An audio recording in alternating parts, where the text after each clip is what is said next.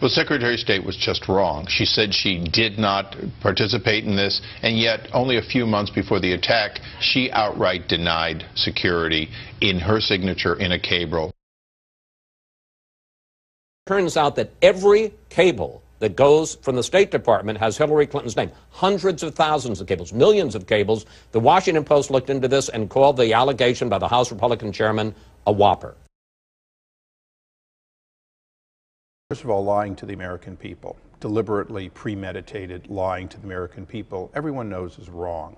So when they say that it was to protect classified information, as Congress, we have an obligation to find out if that's true, because clearly the American public was deliberately misled. These talking points were changed.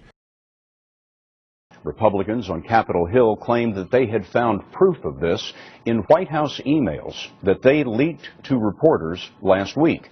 Well, it turns out some of the quotes in those emails were wrong. The one interesting thing to say in defense of the White House is there is no indication in any of these emails of any partisan deleting, scrubbing of the facts.